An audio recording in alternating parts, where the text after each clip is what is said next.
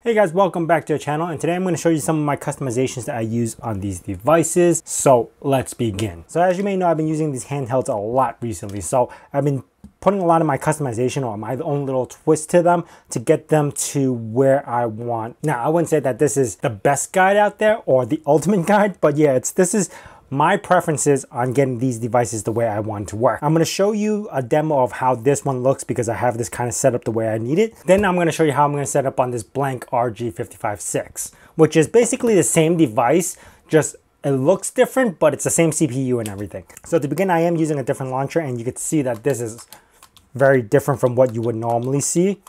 And I do have some of the systems installed on here. So say like if I want to go into DOS, I go in here and I want to play Raptor, I could, and then just select the exe that I want, and then here we go. Obviously, I'm not going to be playing this game right now or any games in general because I respect your toilet time. But yeah, definitely the launcher is a must because the original launcher that comes with this is terrible. So we are going to be replacing the launcher with something like this.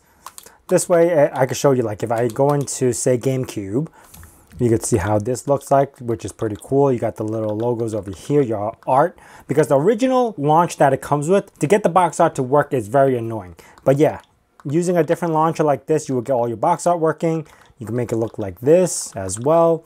And yeah, you could practically get any system that you want in here that this originally already has. Now, I am missing a bunch of systems. That's because I don't plan to install them, or I don't really have any need for it yet. So I'll install them as I go. But for now, I do have only a handful of systems. So like say PS2, you can see some of the games that I have in here.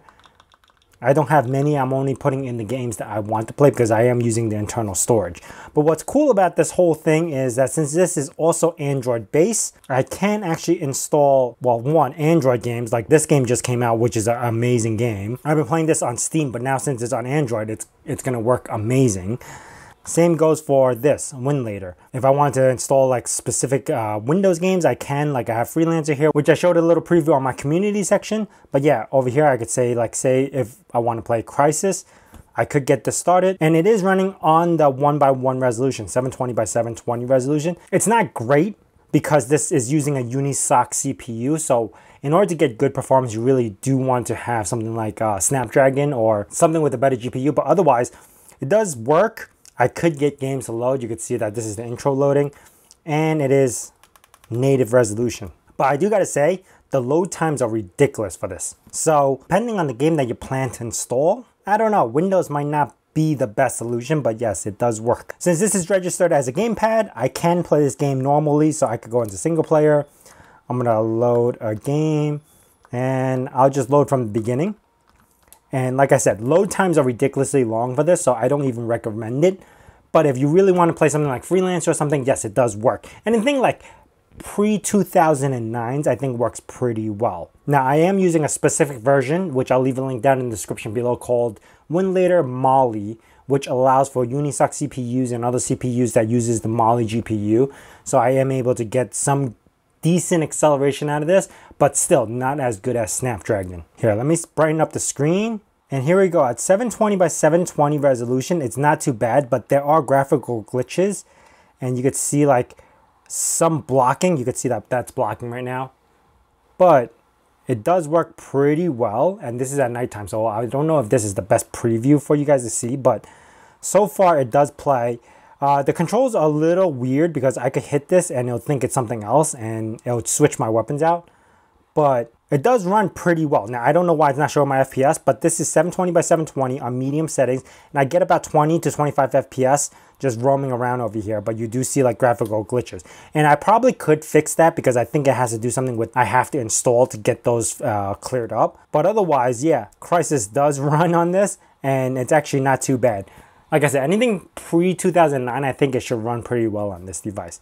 Now, I am going to exit this because I am not going to be playing this game. Again, I respect your toilet time. So ultimately, this is what we come down to. Now, I also did remap this key, which is the R key right over here, if you could see.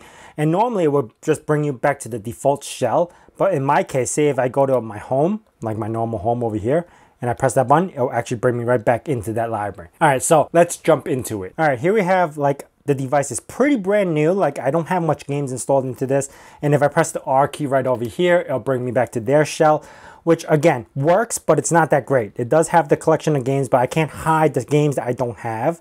So like I don't have any games for Game Boy or Neo Geo, but it will still show in this list.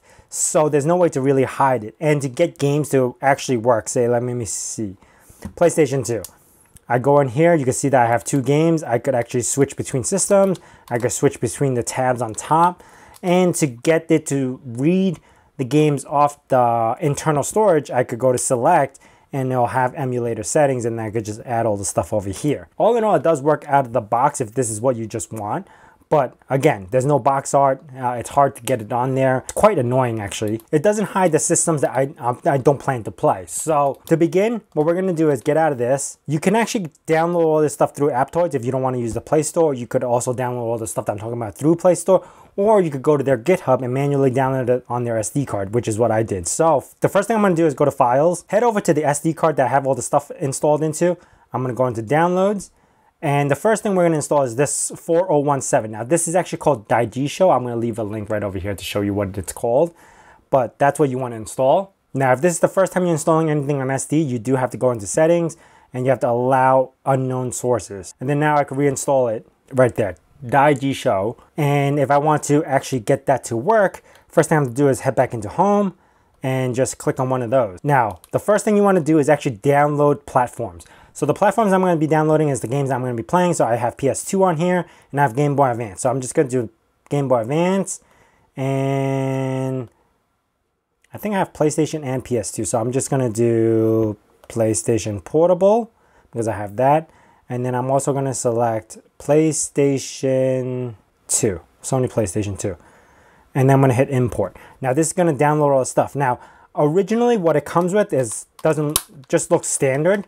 So the next step, what I'm going to do is press the shoulder buttons all the way to settings, go over to appearance, download wallpaper pack, and then I'm going to scroll down to, I think it's called Pico, Pop. Now Pop Mini is actually made for this type of screen, which is like 4x3. So if you have widescreen like this, you will want the regular Pop. Download pack, confirm.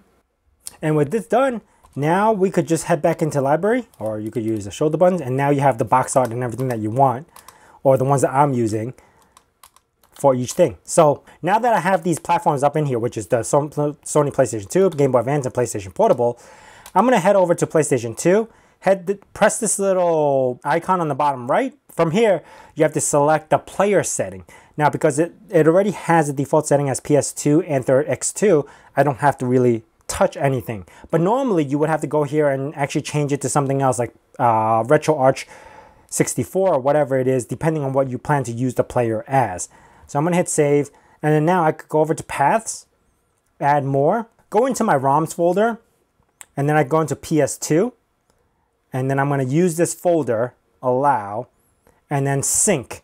From here it's going to find all the games in that folder, which I think was Final Fantasy X and something else, and then I could hit library, and it'll find the game that I want in there. Obviously, you give it a few seconds, it'll actually start syncing, which means it's going to download all the box arts, and I think it just finished. So I'm going to go back into library, and there you go. That's my box art for that game. Head back out. Same thing with the other systems.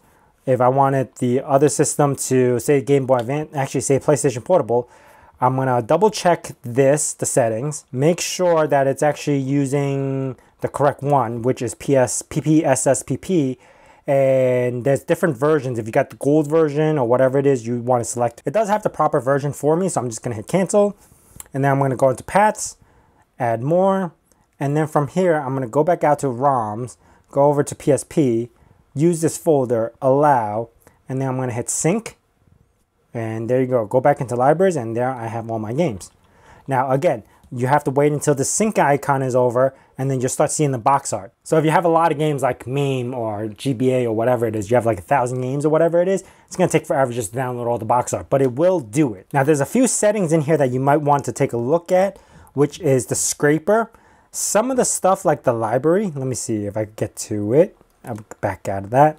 Go to library, scroll all the way down to the bottom, and usually what I like to do is disable player warnings just in case if you have any issues and you won't keep seeing a box that comes up. And 2, get back out of here, videos and sounds, And then preview videos, I want to disable that, and preview sounds. I don't want to have those playing every time when I select the game with a preview video and an audio. So I usually disable those two. But again, it's user preference. If you like it, you keep those.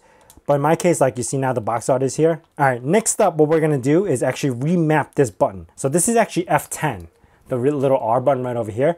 So we're gonna head back out, and I am gonna go to the files, and I am gonna go back to my SD card, and I'm gonna install something called Button Remapper. Now, you could actually, again, download this. Remember, take a look at this icon. So you can re-download this through Play Store or through AppToys.